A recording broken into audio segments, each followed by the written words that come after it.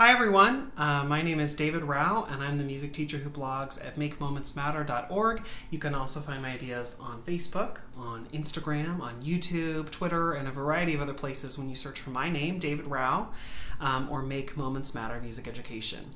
I'm so excited to be sharing again with you this week. Everything this week at school has gone absolutely to plan, so it's perfect. And I can't wait to start sharing some of those lesson ideas with you. I'm going to be doing a couple different things tonight, but first let me remind you of some things. If you have watched these videos before, or even if you haven't, normally if I talk about something, a book or a resource or something else, I would say find that on the links page, and I'm going to say that again tonight, find it on the links page. The links page doesn't currently work because there are no links for this week. Because normally between school and taping this video, sharing this live video, I'm able to get on the computer and do things. It didn't happen tonight. So after the video is done, I'm going to go in and fill in those links. So all the books, all the resources, all the games, everything that I talk about is going to show up on that links page. You can find that at makemomentsmatter.org/video, or you can just go to my webpage, makemomentsmatter.org, click the video tab, and it'll be in there under Musical Mondays, 2020, 2021, whatever year this is.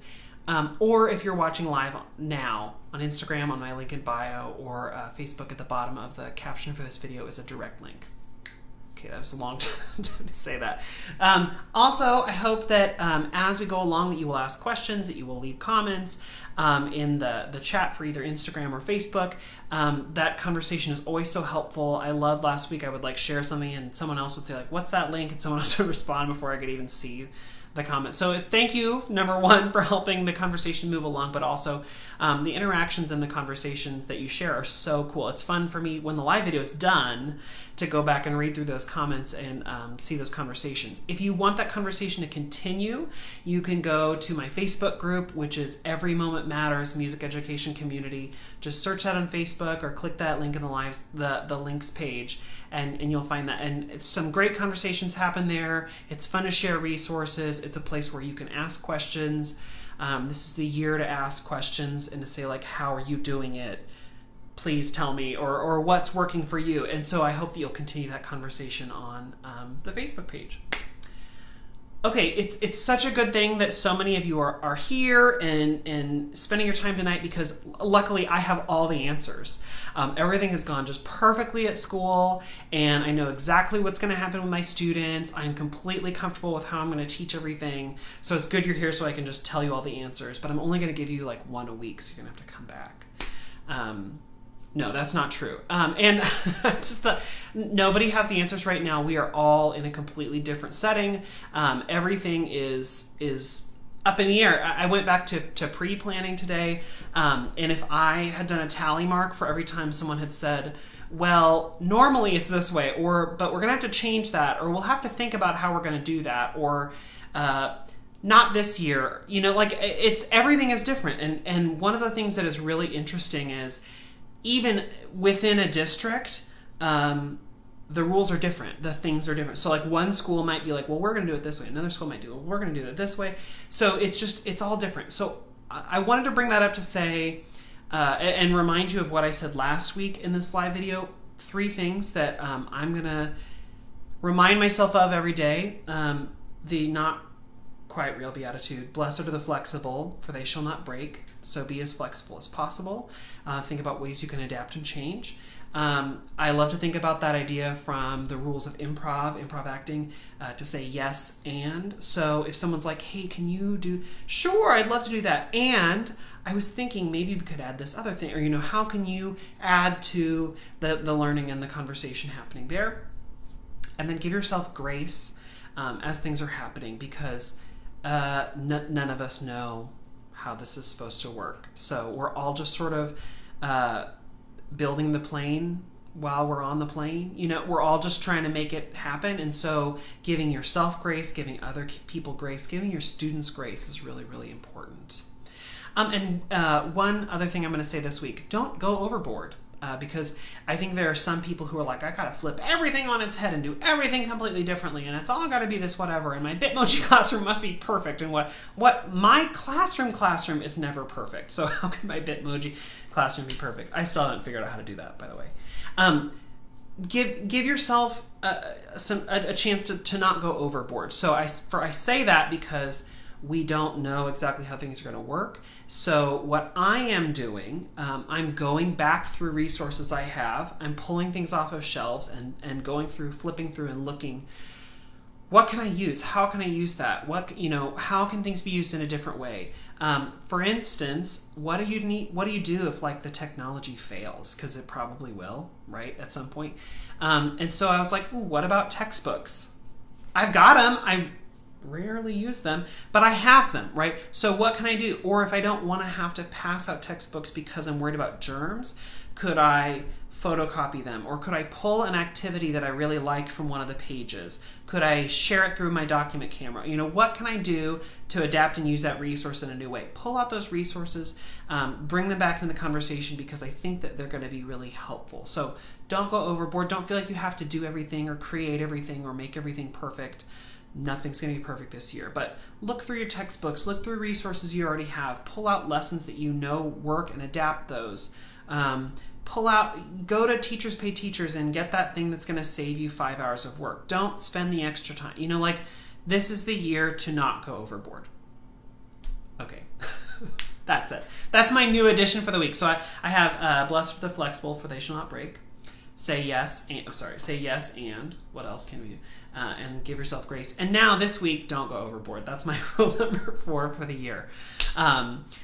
Because it's easy to overload and to do too much, and that everyone is stressed. We are stressed, students are stressed, parents are stressed, administrators are super stressed, bus drivers are stressed.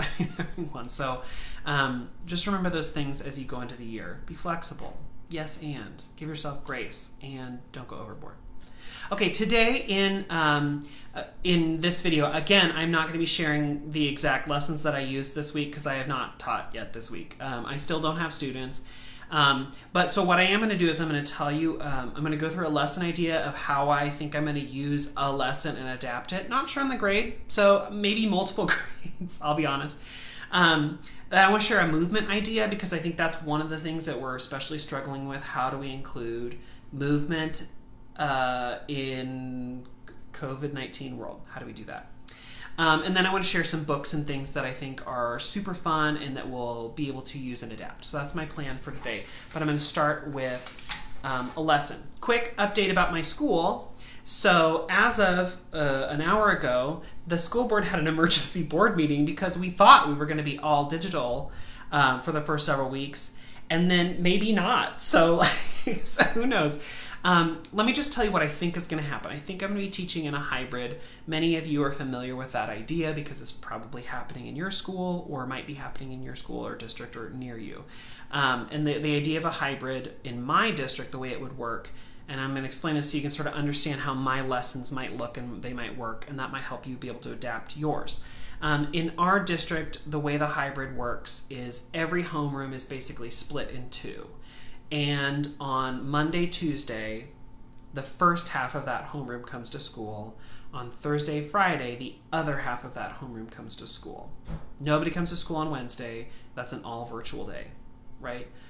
I don't know exactly how that all works out for the classroom teacher. There's a lot of weird overlap and things happening. But for me, as the music teacher, in my school this year, I'm going to see the same homeroom every day for the whole week.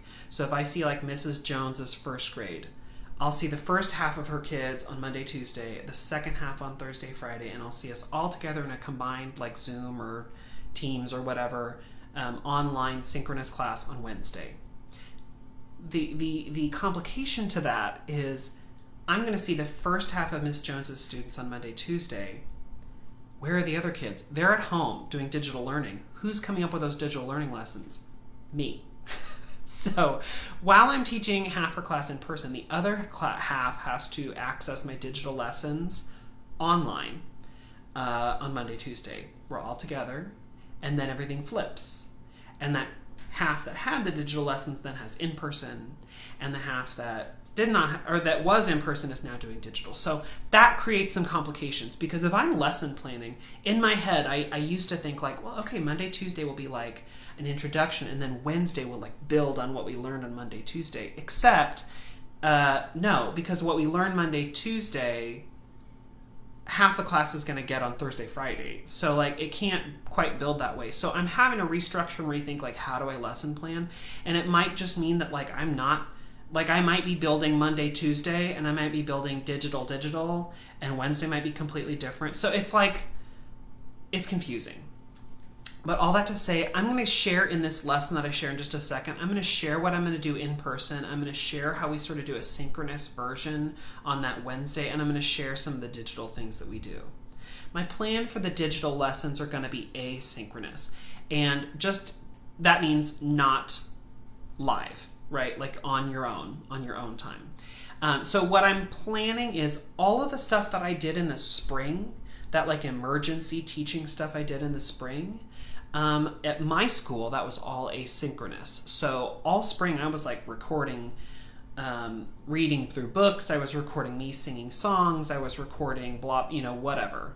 And so now I'm going to pull all of those resources and things that I've already compiled and come up with, and that's going to become my digital stuff as much as possible along the theme of everything else I'm doing in class. But I'm going to pull that stuff that I've already done. And if you're like, ooh, yes, I already did that, cool for you. If you're like, ooh, I didn't do any of that, or I didn't teach that way, and you are now, I have a website where I've compiled a lot of the things that I've done or ideas that I've come up with. It's digitalmusiclessons.weebly.com. I'll put that on the links page. So that it gives you some ideas of what could you do, of a like, watch this video and then answer a few questions, or research this composer and then whatever, or here's a fun website to go to, or what, so things that you can give students to sort of do on their own time on those asynchronous days. But I'm going to talk a little bit about what I'm going to do here in a minute.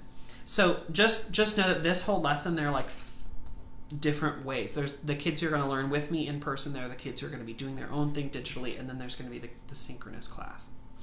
So the lesson idea, I want to start with like my kids who I'm going to see in person on a Monday morning.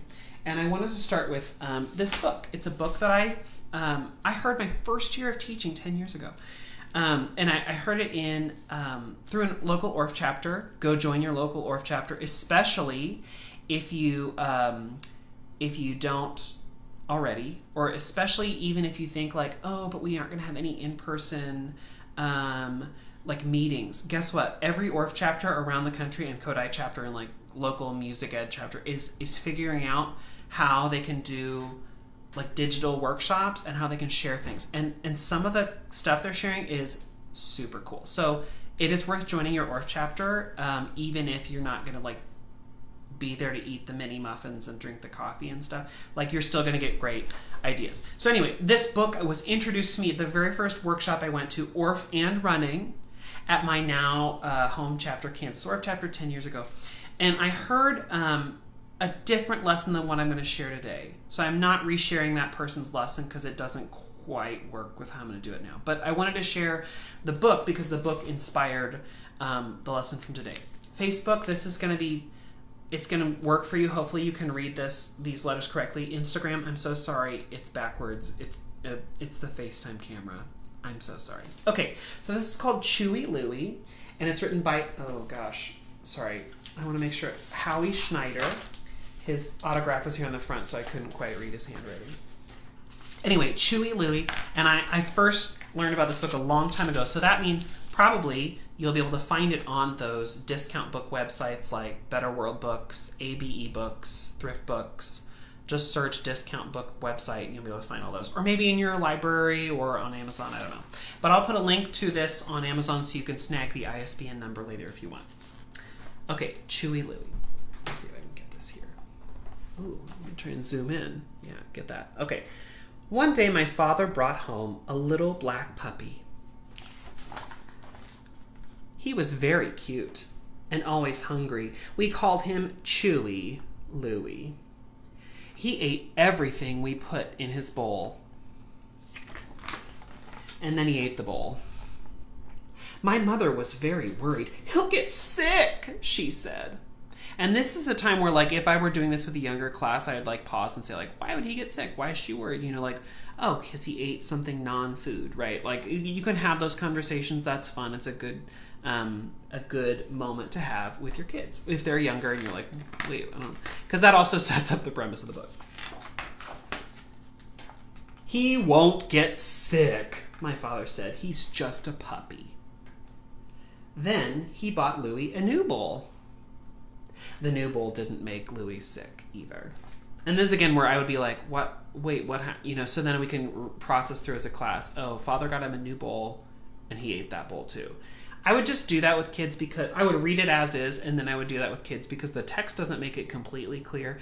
And if they can't see the picture, that makes it very difficult. So again, if I'm reading this with my class, I'm probably doing it under a document camera, you know, like one of those things that like shoots down at your desk, and I would be reading it here because I would want students to see all these pictures, and I would want students to get that, if that makes sense. I can't say to kids like, crowd up close, we're going to read this book. Like, no, I can't do that. So I would probably be reading this under document camera so they can get some of that extra. But I would also stop and process through the book with kids. Louie slept with me in bed at night when he wasn't eating my toys. There he is, eating the toys. Louie ate my trains before they reached the station. And kids may not have train tracks at home. Train station games, model trains. So you might have to explain that one too. Then he ate the station itself. My mother was very worried. My father said he would buy me a new set of trains. He's just a puppy, father said. What? Wait, hold on. Is that right? Did I skip a page? Nope. Sorry. One day, Louie started to eat the back porch. My mother was horrified. My father was a little concerned, too. That's some puppy, he said. We decided to take Louie to a vet. You could be like, why are we taking Louie to a vet? You could ask kids that question. That's a good question to ask because they'd have to use their context clues. It does not specifically say, we decided to take Louie to a vet because he's eating non-food objects and that's probably bad for his stomach. Like, it doesn't say that implicitly, so it's fun to have kids make that connection because probably some kids are doing it right away and probably some kids aren't. And if you just barrel through the book, they might miss the meaning. And so it's fun to like ask them a question like, why would you take him to a vet? He's not throwing up or he doesn't look, you know, like it'd be good to have that conversation. The vet said to feed him more. He's just a growing puppy, he said. Then the vet gave us the bill. Look at the vet's office. Oh, that poor vet. Look, Louie chewed his table, the chair in the waiting room, the vet's pant leg, part of the car. Oh my goodness. So the vet said to feed him more because he just must be too hungry, but I don't know if that's true because he's eating not food things. That night, my father and mother sat down to figure out what to do. I was afraid they were going to give Louie away. Again, you could have a conversation there about why that would happen. My father hired a construction crew to repair the house. My birthday party was coming up soon, and my mother wanted the place to look nice. What a cute puppy, said one of the workmen. They went inside to talk to my father about the job. Then they came back out and saw their truck. Then they quit the job. So again, this is one where if kids can't see the picture, this is not going to make sense. So you need to make sure that you've got this under a document camera or pulled up on a screen or something. Maybe if you, I'm not exactly sure if you can buy this on Amazon like as a Kindle book, but if you can and do like Kindle Reader, that might be helpful because then you can have a big picture on the screen. But I have not looked into if that's an option. Because all it says is then they came back out and saw their truck, then they quit the job. And if the kids can't see why or make the inference that Chewy Louie ate the wood and that made the workman quit, you know, that they've missed out. So, worth getting at, big picture. My father was furious. I thought he was really going to send Louie away this time. He decided to hire a trainer. The trainer arrived the next day and immediately went to work. Look, the door isn't even all the way open and he goes, sit! See, the trainer's trying to fix Louie. And now he says, no, no, no. Bad, bad dog, bad dog, bad dog. No, no, no, bad dog, bad. Stop that! The trainer arrived and immediately went to work, and so did Louie. Then my father had to hire another trainer. See, look what Louie did. Oh my gosh. Ooh.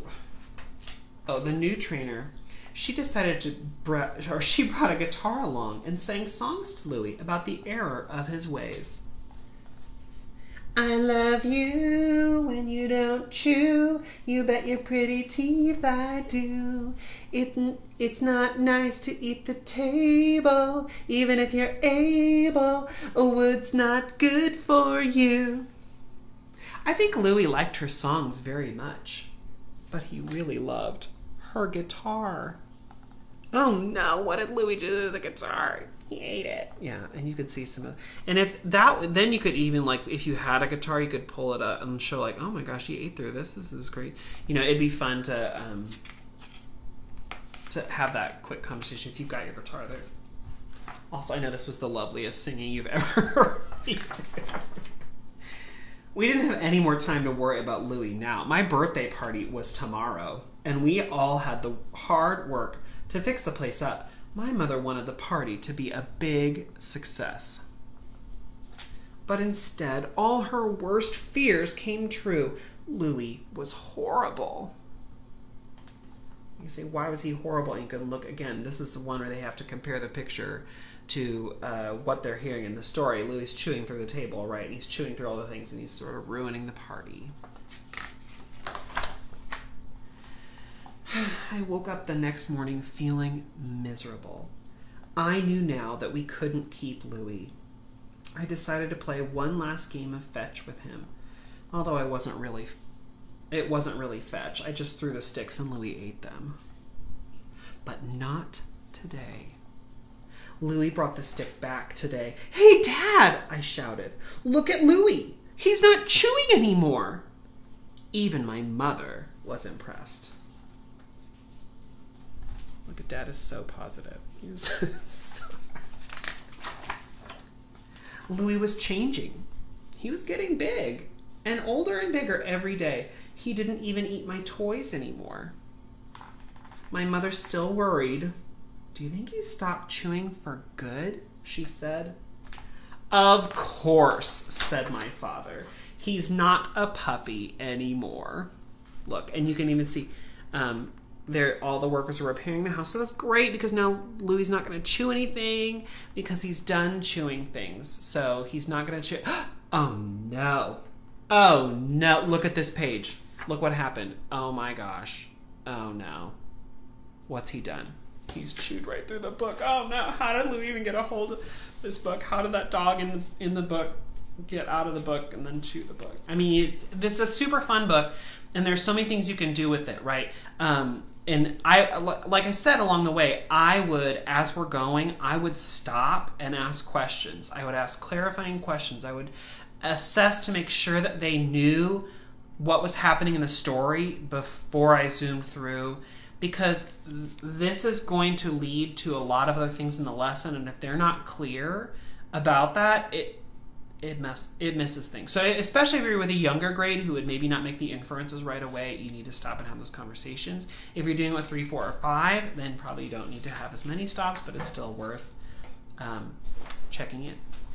So I would, we could have a little talk after that with the students about, Louie's eating and oh my gosh, how terrible. And then I would add in this little poem, and the poem goes, Louie, Louie, Louie likes to eat. Chewy, crunchy, salty, or sweet. Louie, Louie, Louie likes to eat. Chewy, crunchy, salty, or sweet. And I would just speak the poem, and I would have the kids learn it and say it with me. And then the next of what is, I would add body percussion. So as we're speaking the words, we could pat. So we could do Louie, Louie, Louie likes to eat.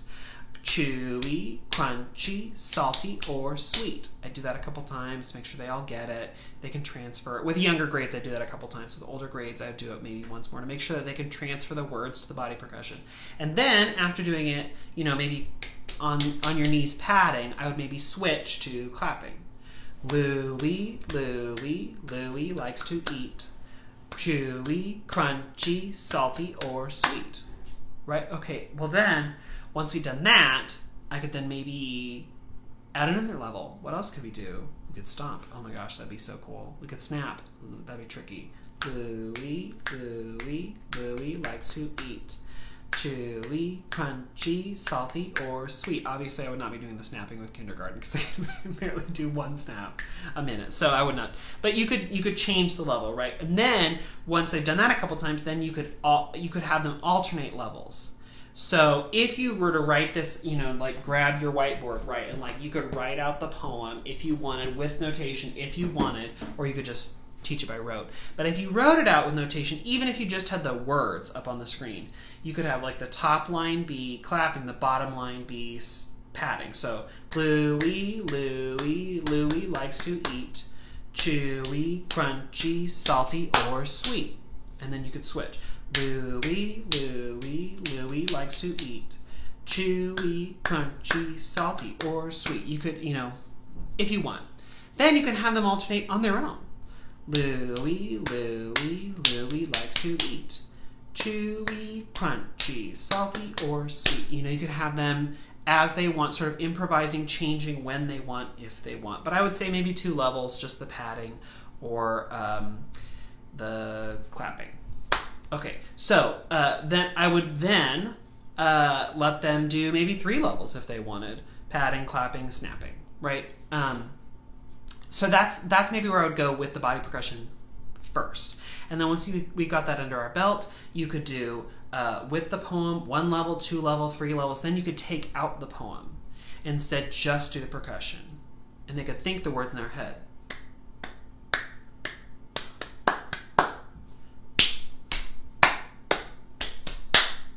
Right? They could come up with that in their head. And then that's fun too, because then you could you know, have one side of the room say it and the other one do the body percussion and then switch, or you could just have them all think in their head if you think they've done enough times that they know it. It's fun to take that away.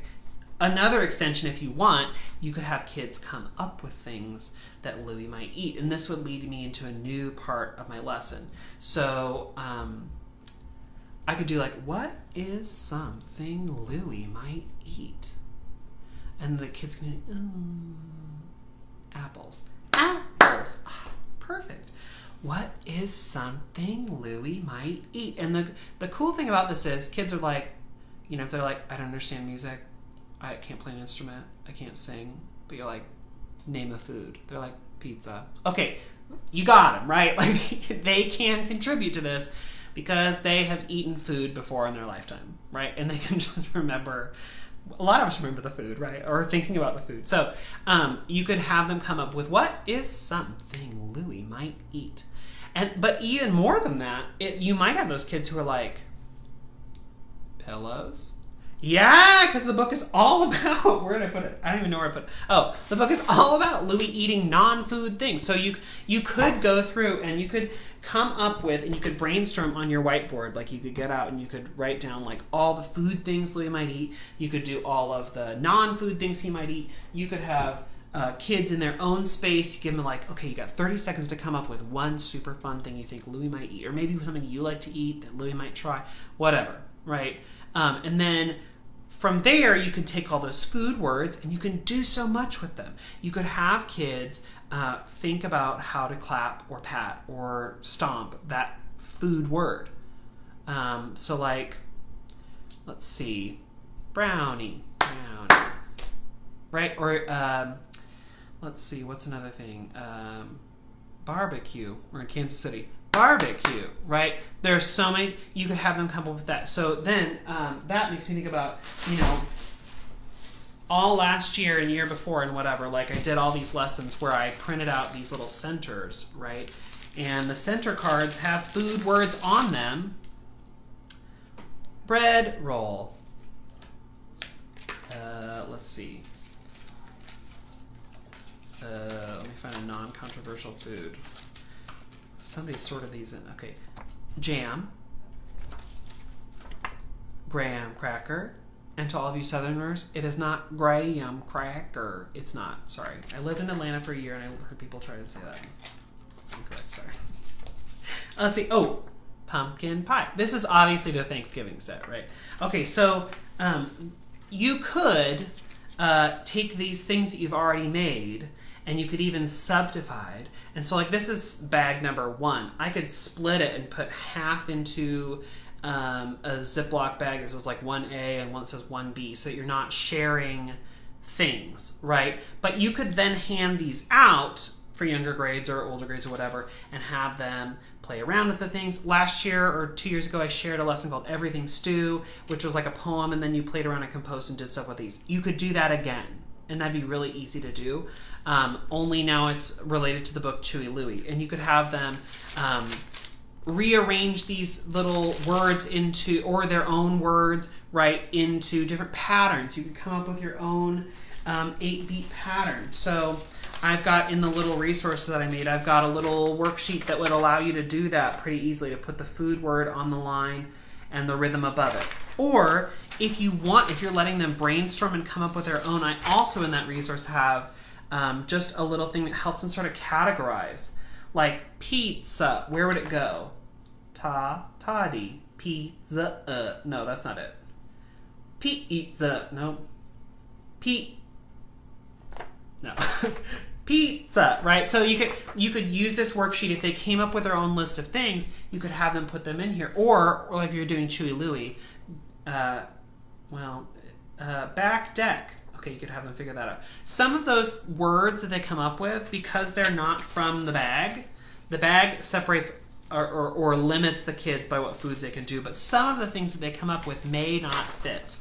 Guitar, that has a pickup in it. So that's not really gonna, it's not really guitar, unless maybe you're from Texas. Guitar, I don't know, but the way I say it is guitar, which is da-da. It's like a pickup, it's an anacrusis, so it doesn't really fit there. But you could have that conversation with older grades, and with younger grades you could be like, oh, I don't know, it sounds weird, right? So you could take these things that if you've already made this, already printed this out, you could, you know, split these up. If you're like, I only have 8 bags and I'm gonna have 14 kids, well, take each bag, cut it in half, put some in one and some in another, and that's fine. And then the cool thing, especially if I'm doing this with kids, is if I plan it correctly, I can hand a bag out and then not use it for several days. And I'm told that if they sit there, I don't have to sanitize them because the germs will die and whatever. And if I let them sit long enough, it'll be fine. So that's I'm going to take these old resources. This goes back to what I said at like the beginning of the video. Don't overdo it. I'm going to take these resources I already have, and I'm just going to repurpose them. Just like the digital games that I made. I showed you last week a game for an iPad, and it's a game where you get to like click through and flip through and play the game. I originally made that with the idea that it would be for a smart board, but last year when COVID hit for the first time, I was like, well, we're not in the classroom, and how are we going to make this work? So I optimized it so you can use it on a tablet, you can use it on a Chromebook, you can use it in Google Classroom, you can use it in Canvas, whatever. You can put it in, and kids can access that at home. So those are all things that you can take and reuse now, connected to this lesson of Chewy Louie, right? It can lead to composition. You can do worksheets. You can do kids coming up with their own words and rearranging and doing their own thing. You can have them string together words they think are disgusting, like foods together, like, I don't know, grape nuts and chocolate sauce and tomatoes and garlic, and I mean, I don't know, whatever they think would be gross, they can come up with good things. Totally up to the kids. But that it makes it really interesting. They're thinking really hard because they're trying to figure out the rhythms of words, and they're interfacing with the content. Okay, for the digital lesson for that week, because this would be an all in-person sort of a thing, for the digital lesson where kids have to sort of click through and do their own thing, I could take that iPad game that I talked about, and it would work through Canvas or Google Classroom or Apple Classroom. I could send it out and they could click through and do that on their own at home. That'd be easy to do. There are so many songs that talk about food, or especially like foods that don't quite fit. Like You could do Farmer Brown's cow and say, like, maybe the cow is sick because she ate something that made her sick. Farmer Brownie had a cow, had a cow, had a cow. She got sick, I don't know how. All she said was moo. And then the other animals in the neighborhood bring her food, try and make her feel better, things to make her feel better, right? That'd be fun for some grade. And if you're doing a lesson where you could record yourself singing that and share that with kids, that'd be a great lesson to put in your asynchronous lesson. On top of Old Smoky / on top of spaghetti would be fun, because if you taught them on top of spaghetti, if in a previous lesson you'd learned on top of Old Smoky, or in a future lesson you could do on top of Old Smoky, the traditional folk song, and you could talk about those connections either now or later. But On Top of Spaghetti is a song that I learned when I was in elementary school, and I will never forget, because it was like a cornerstone for my education. Or any other food song. And it'd be fun to share that in a way you could pre-record. Or think about Wednesday when I'm doing the synchronous lesson, the Zoom lesson or whatever. I could teach a song through the video that the kids could learn. We could do actions. They could sing at home. What are some more songs? Aiken Drum. That'd be a great one. I just did a favorite folk song set for that this summer. And so I could pull that out as I'm teaching. I could use those visuals and things. Kids could give me ideas for Aiken Drum, because the cool thing about Aiken Drum is that you can sing the traditional original song, or you can come up with your own version. So it might be fun to sing the traditional original to them as an option, and then once they've heard it, you can have them introduce new elements in that synchronous way, and they could sing along at home with their videos muted, right? Or we could just sing their ideas. Aiken Drum would be a great one. Mrs. Murphy's Chowder is another really fun one that's maybe not as well known, where Mrs. Murphy and the Murphy family is like having a party, and we all go over, and she brings out this chowder, this soup, and someone has like put a pair of pants in it. so that Chewy Louie might like that, right? Like that might connect.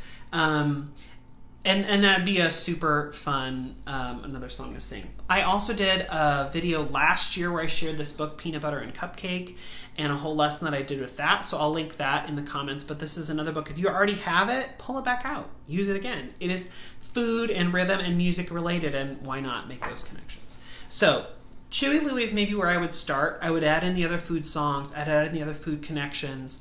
Maybe find a cool YouTube video or whatever. There's that the video of the Just Dance kids doing "Oh, I'm a gummy bear, oh, I'm a gummy bear." So that would be a fun one to put in your online only class of things to do that kids could do. It would be another fun connection. I think anything you want to throw in there that's food or related would fit a theme, if you care about matching a theme, but would also sort of flow together with the other lessons of the week. Okay, so that's Chewy Louie. The book Chewy Louie, again, by Howie Schneider. I will put a link to that to my Amazon page, just so you can get the ISBN number if you want to buy it new from Amazon. I bet you probably could. I see on Instagram someone said it is not available as a Kindle book. Sad. But you could probably get it in a discount book place. I got mine from thriftbooks.com. Oh, you can't really see that. thriftbooks.com.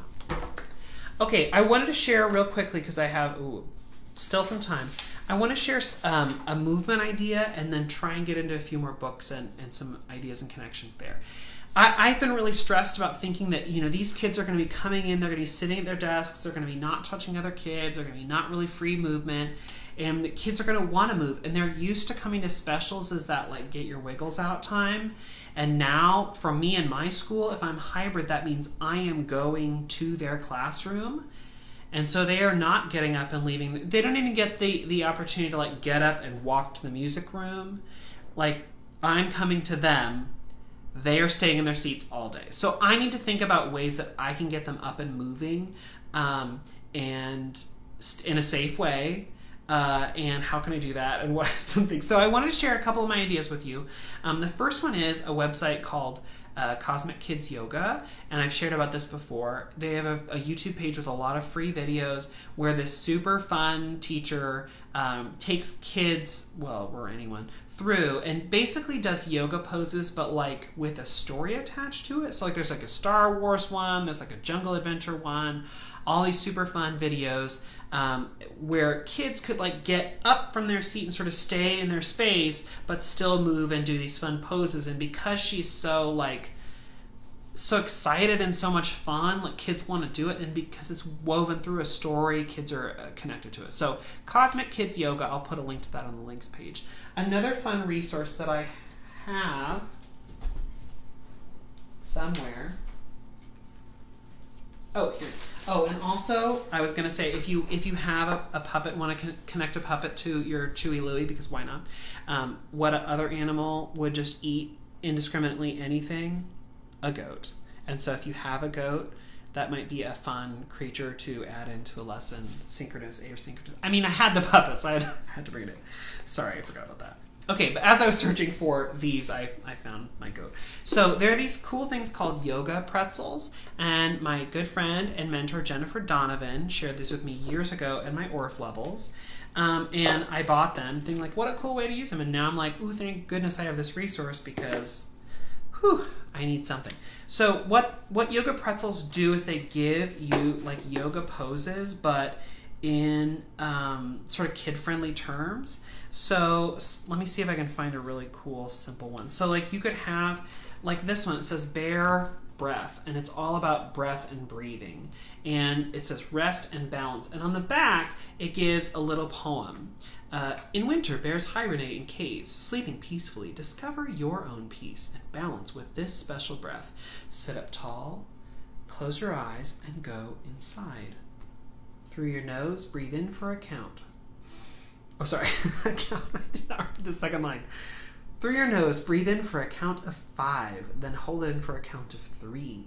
You could do it. But it takes you through, right? There are some other poses that are a little bit more advanced. So, for example, Warrior 2, or Warrior 1. These are basic yoga poses that they can get kids to do. The cool thing about this is if you're doing yoga, it's like you stay in your space, right? You're not moving around the room, but you are moving. And so on the back, it gives you steps of how to teach kids to get into that pose.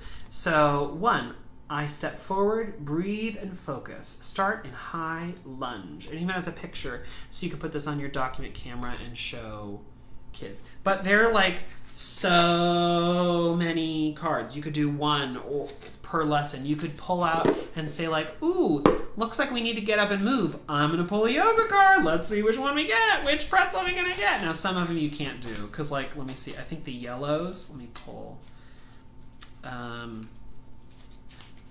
Yeah, the yellows are like groups stuff. Go, stop, back to back. No, wait. I'll be taking those out. But this gives me like a whole arsenal of like, ooh, we look like we're need to get up and move, right? Okay, so yoga pretzels, and those are cool. I'll put those on the links page so you can find it. But again, I have another book I wanted to share, and this is one that I saw at AOSA conference last year. And just like the book I shared before, I'm not going to share the person's original lesson because it's their lesson, but I took the book and I'm like, ooh, what else can I do with it? And this is one that might be really fun to share. This one's called Plants Can't Sit Still by Rebecca E. Hirsch, illustrated by Mia Posada. And I will warn you, I think this one is out of print. So look through your library or look through discount book websites, because I'm pretty sure you can't get it new right now. Sorry. It might be old. It's not that old. Anyway, let me just share with you parts of it. Plants don't have feet or fins or wings, yet they can move in many ways. Look closely and you'll discover that plants can't sit still. Reminds me of something else I know that can't sit still.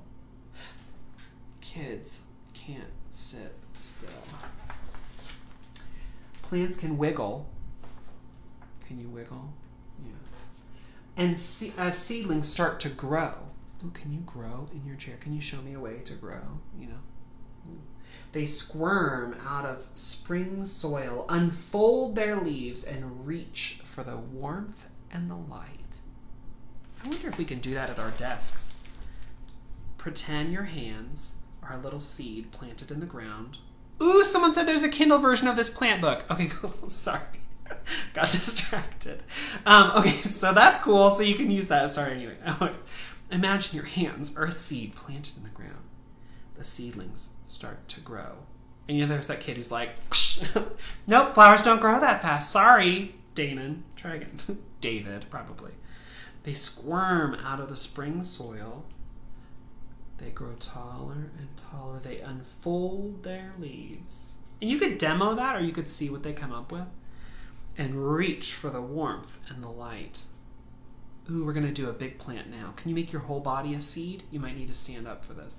And then you could like sit down and do that, right? So this book gives just some sort of fun visuals that you can then take and make into movements. Plants can creep. They slither underground or crawl through tall grass, searching for the things that all plants need: water, sunshine, and room to grow. And this could be a fun science connection, because if you say plants can creep, no, they can't. Plants don't move. How do they creep? And you could talk, especially if you're going to use this around like October, you could talk about pumpkin vines, right? Where they slither underground. No, they don't. Plants are above ground. Wait, what part of them is underground? You could have that fun science conversation if you want. And as they search, plants can climb a fence or walk up a wall.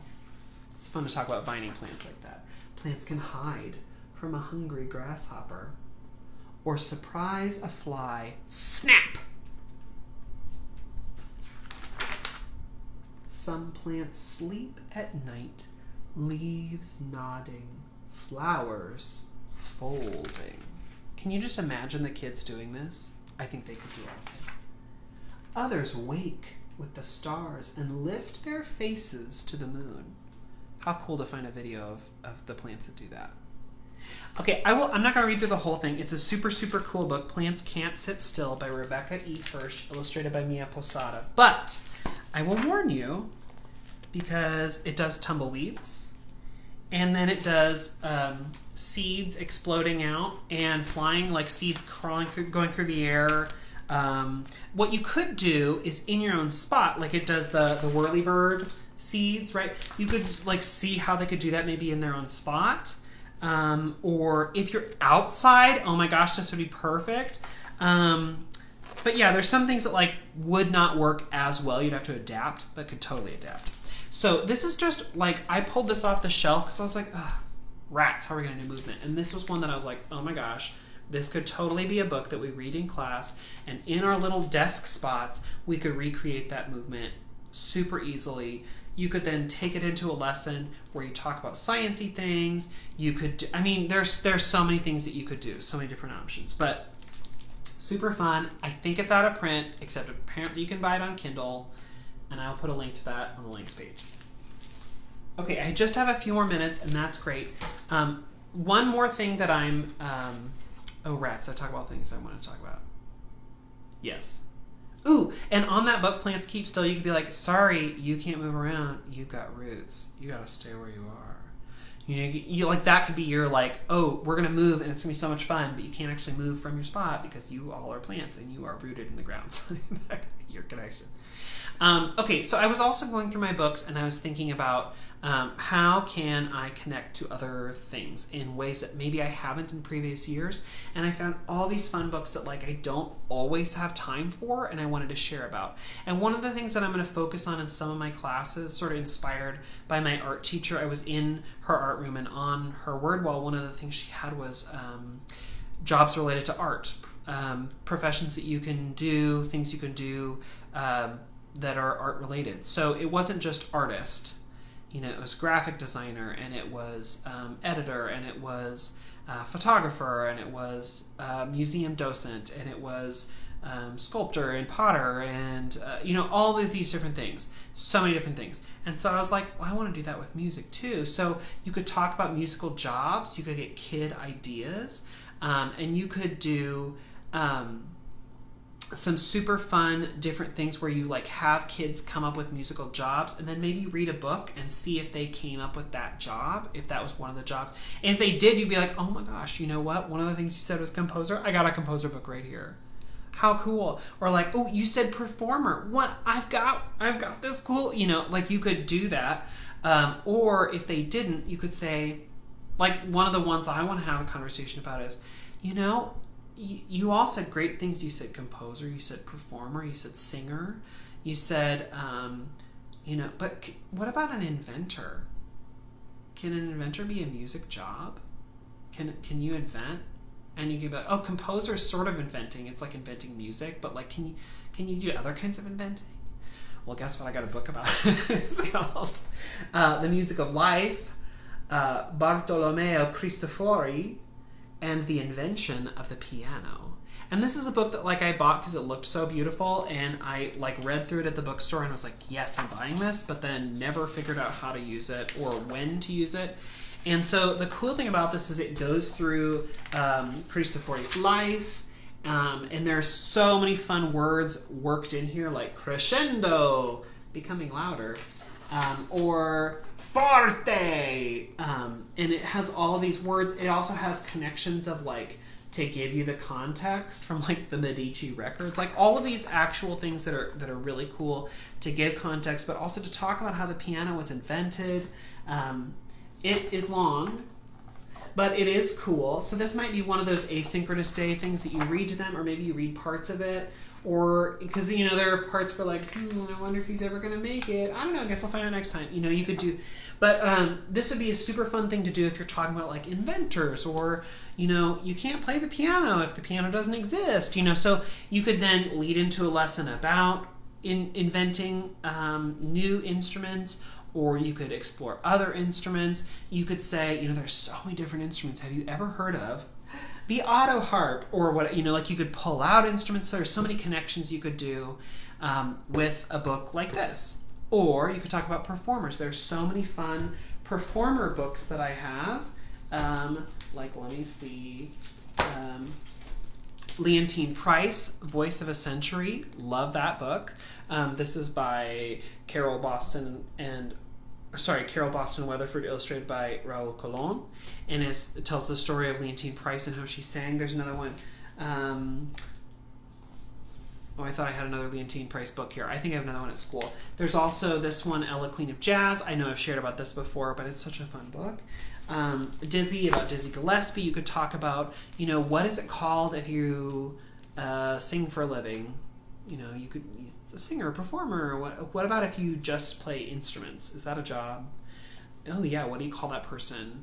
Ooh, that's a musician, instrumentalist, pit, band. What do you call that job? So it'd be fun to introduce the different way, because like especially if you think of like a singer or an instrumentalist, like contemporary and classical and whatever, and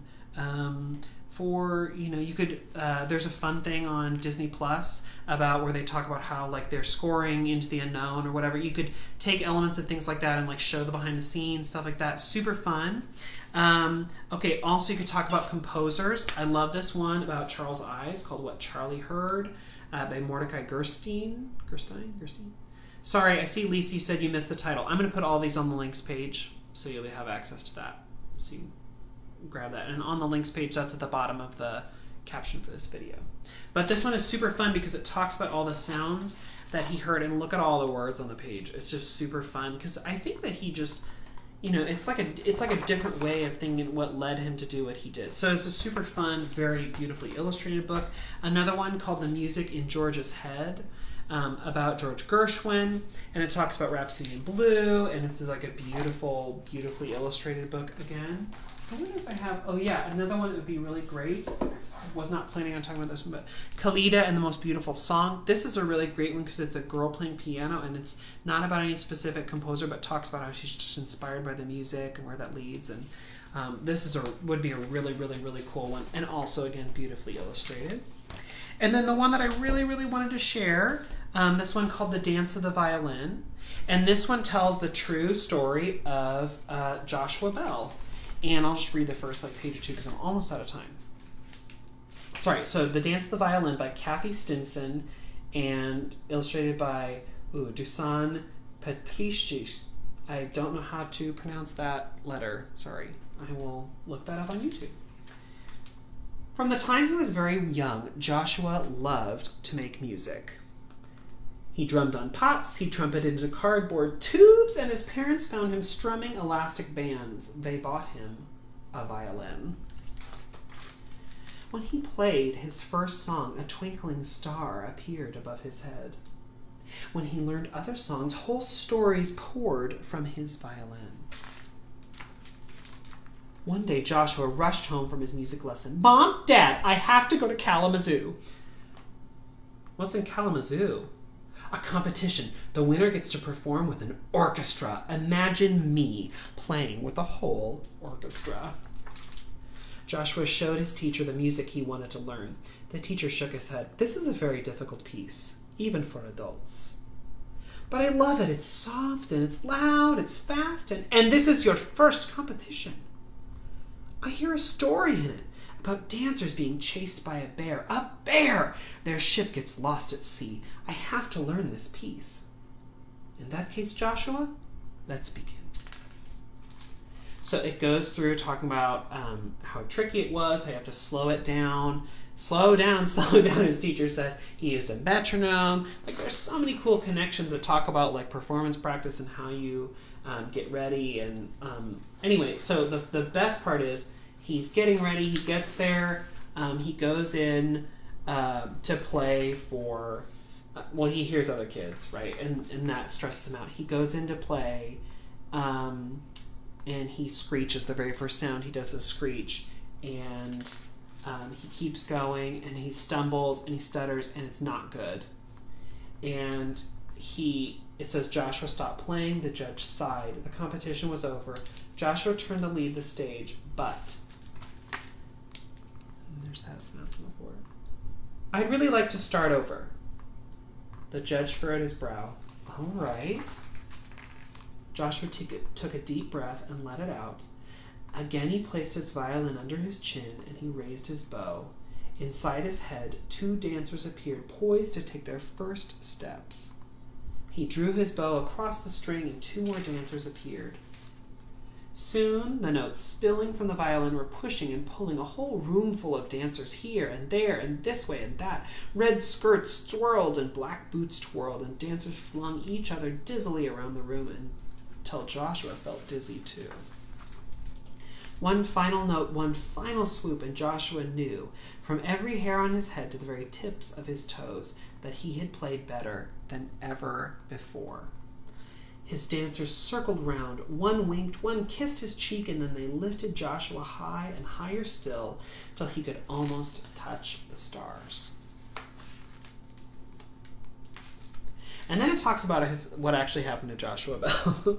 Is Joshua a real boy? Yes. Joshua Bell is a grown man now and one of the finest classical violinists in the world. You can learn more about his musical career at joshuabell.com. Did Joshua Bell really make a huge mistake at a competition? Yes. He was only 12, and he entered the competition, and it tells the piece he wanted to play, and how he made a mistake. Did Joshua Bell really stop playing and ask if he'd start again? He did. Yep. It's a true story. Did he win the competition that day? No. He came in 3rd, but it doesn't say he won, right? It just says that he got lifted up, right? He came in 3rd, which was really remarkable for someone so young and playing something so difficult. And there were points against him because he made the mistake at the beginning, but he did go on to win many other things. So super, super cool book. It does talk about how you're inspired by the music and all the cool things, but I really love it talks about a mistake that someone super famous made and how they recovered and didn't quit. And also how his teacher's slow down, quit trying to rush ahead, right? So super good, but also fun to just give kids that idea of connecting the musician with real life and music inspiring, and there's so many cool things about it. So all the books I shared today are on my Amazon page, so you can go in and get the ISBN number if you want to get it from your library, or you want to buy it yourself from a different place, or you can buy a lot of them on Amazon, but they're all there. I'm going to go right now because I wasn't able to before the video started and finish the links page, so it has all the books I talked about today, the resources I talked about today. If I miss anything, please email me. My email is makemomentsmatter@gmail.com, and I will amend the links page or send you out the link. But I hope this gives you some ideas of what you can do with lessons, even if you're but we can't sing live, but there are a lot of ways we can incorporate that. Or what about all of the other things we can do? There's so many different things. I'm going to have more ideas next week. I hope you'll join me again next Monday for Musical Mondays. And I still won't be teaching students at that point, but I'll have lots of ideas anyway. Thanks for sharing your ideas with me and joining in the conversation either on the Facebook page or in the comments tonight. All right, everyone. Thank you so much. Have a great night. And good luck as you go out and do what you do in your school district. I'm sure it's going to be great. Good night, everyone.